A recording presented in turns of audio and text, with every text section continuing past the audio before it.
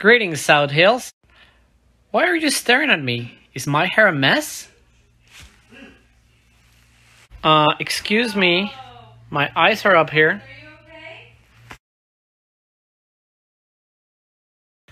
The first lesson is about cartographers, or it's just a fancy way to say people who draw maps. How are maps important? Well, we use them all the time. Right now, for example, there are maps showing us where is the coronavirus and how fast it spreads.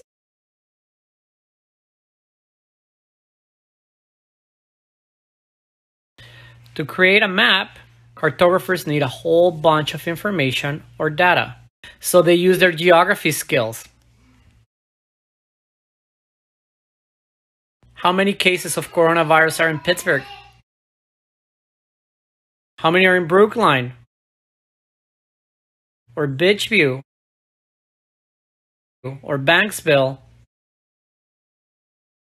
Or Mount Washington?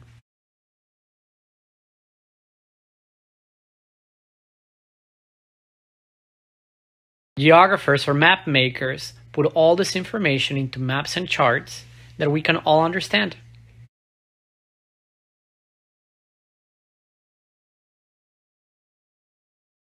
Information can be very detailed and it changes very, very fast. So map makers have to adjust. They use technology and computers to help them keep up.